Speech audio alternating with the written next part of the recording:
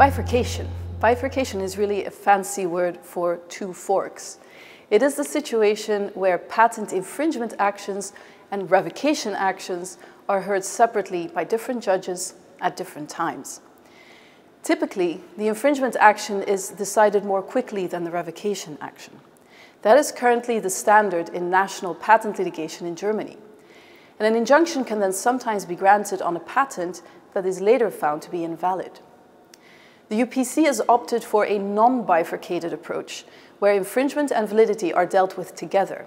However, there are a couple of scenarios where bifurcation might occur by way of exception.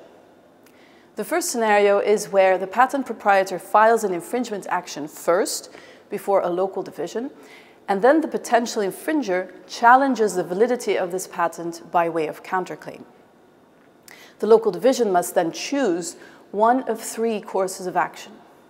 The first option is for the local division to take on both the infringement action and the counterclaim for revocation, and then there is no bifurcation. The second option is for the local division to refer the entire case to the central division, but this can only happen with the agreement of the parties. Again, there is no bifurcation. In the third option, the local division can refer the counterclaim for revocation to the central division and keep the infringement action in the local division, and that is a bifurcation scenario. The second scenario is where a potential infringer files a revocation action first before the central division, and then the patentee files a separate infringement action before a local division. The local division can then keep the infringement action and let the standalone revocation action continue before the central division. Again, that is a bifurcated option. Alternatively, the local division can refer the infringement action to the central division with the agreement of both parties, and that is again a no bifurcation option. Now, what are the consequences of bifurcation? The UPC package put rules in place to avoid the injunction gap I mentioned earlier.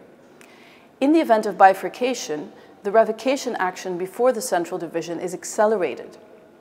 At the same time, the local division can stay the infringement action to await the central division's decision on the validity of the patent, and they even must stay the infringement action if there is a high likelihood that the patent would be declared invalid later.